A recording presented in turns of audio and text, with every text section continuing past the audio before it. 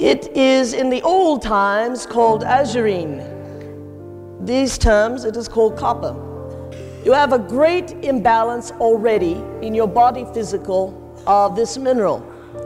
And azurine did many wondrous things to the body, to the skin, in particular to the brain, and was genetically what preserved the entities as a perfected being and allowed them longevity in the body physical. In other words, with a harmoniously balanced body, there was no physical decay. Hence, peoples of these times lived thousands of years.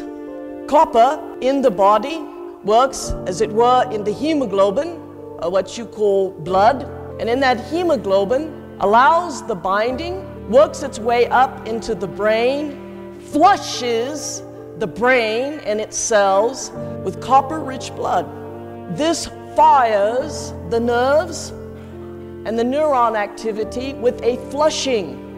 When there is copper present in the cells in the brain, you have an expedient brain, that you are full of wit and cleverness.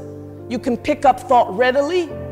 You can pick up thought from the other side of the universe because it is a clear frequency.